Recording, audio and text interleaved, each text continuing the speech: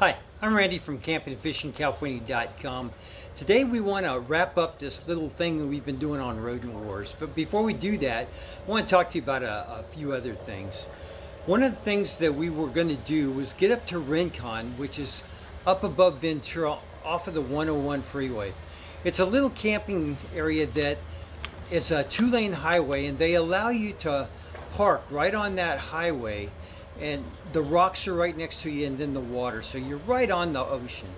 And like I said, we haven't gotten up there yet due to this COVID thing, but as soon as we do, we'll get back to you and give you a little bit of an idea as to what it's like.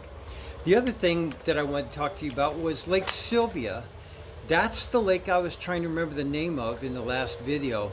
And it's a little lake that's just north of the little town, well, it's not north, yeah, it's just north of the little town of Montesano, Washington, which is out on the Olympic Peninsula. So that lake is just gorgeous. The campground is just gorgeous. If you ever get a chance to get up there and check that out, you really got to check it out. It's just incredible. So when we get a chance and get up there, we'll give you a little report on that too and let you know how we like it. The other thing I want to talk to you about was Bridgeport. Now this year we did not get up to Bridgeport and do our fishing but and camping, but we have a buddy that went up there and they checked it out, and they said that even though the fishing game was not stocking the water at all up there, that they did bring some nice trout down from the hatcheries up in Oregon to supply all the anglers for the tournaments that they have up in that area. So there were a lot of nice looking trout in Twin Lakes, Bridgeport Lake, and then also I think in the Walker River. By the way, there's a lot of noise going on behind us. They're breaking up some cement down there or something, so bear with us on that, please. Now the last thing I wanted to talk to you about was all this mouse stuff that we've been going through. One of the things that we did was we went to Fritz Ford and had a mechanic there go in and put foam in the areas that he thought there would be a problem with. I'm going to show you that in just a few minutes. Also, as we were talking about before, on the way up to our last camping trip, we stopped off at Affordable RV up on the 15, just south of Bear Valley. Yeah, I think it's Bear Mountain or Bear Valley Road. And Affordable RV is on the frontage road to that freeway. I think the road is Mariposa. But what they did was they took some Mouse Free, which is a liquid, kind of a gel thing, gallon that we got off of Amazon. We took it up there and they sprayed it on the chassis under the rig. It kind of like an undercoat. It did kind of like an undercoat with it on our rig.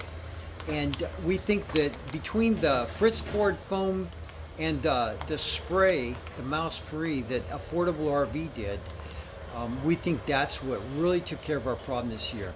So guys, remember Affordable RV, because if you need this done to your rig, there are other places that do it, but I have a hunch that Affordable RV is going to be the go-to place for people in Southern Cal. So just want to mention those two things.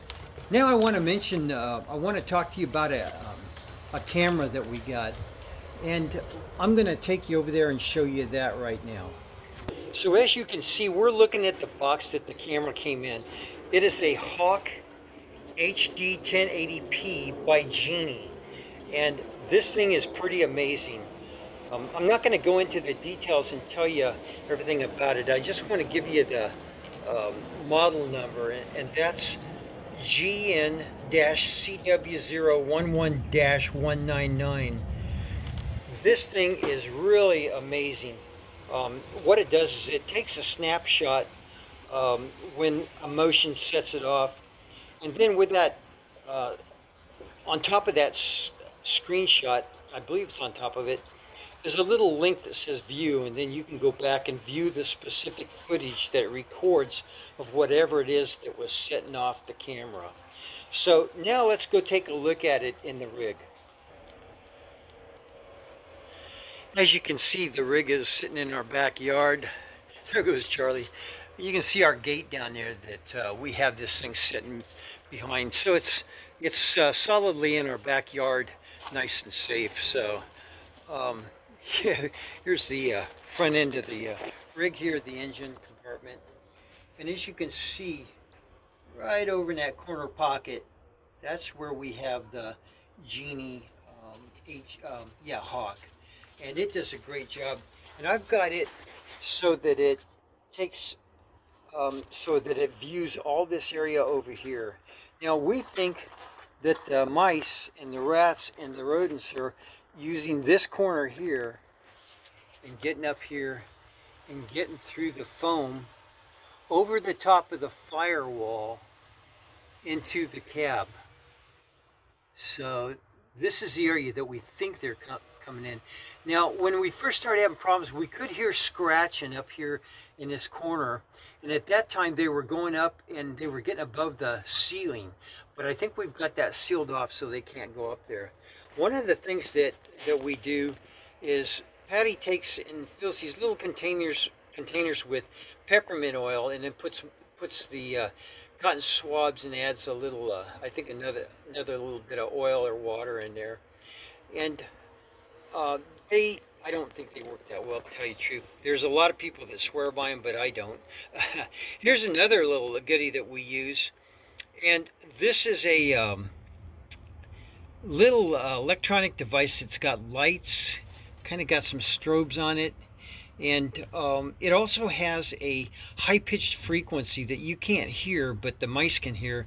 And supposedly, when it goes off, it's supposed to drive the rodents crazy.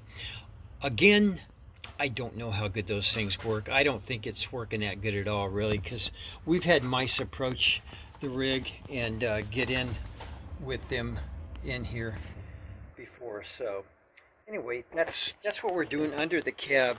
Now, down on the ground, you can see this goodie right here. That is a more potent strobe light.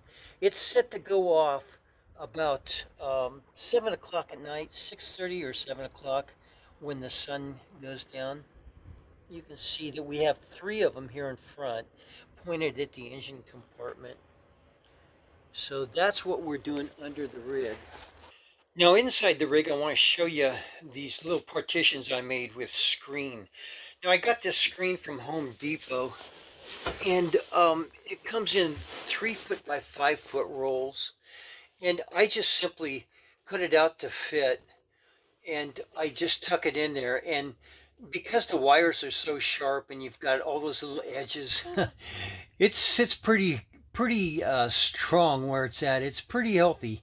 It'd take a pretty strong mouse to move that out of the way. So, and again, you can see down here, you can see we've got one of those lights, and we've got more peppermint oil. Now over here on this other side, you can see a lot more of a project. So I've got this stuff made set up so that it comes right to the top, and it's form fit pretty good against all of this area. Goes up above the dash or the steering column. Down here you can see that steel wool, and you only have to use the steel wool in a couple areas. So you can see I have it all down here along the carpet, and it goes all the way over to the wall, and then back up under the dash and back up the other side. So let's see if yeah, there you go. So you can see that is pretty secure. And what this does is it just reassures us that if it happens and they do get through the firewall and into this area, that they're not going to go very far. They're just going to be contained in there. Now, I think you saw some electronic traps down there that we have behind that screen.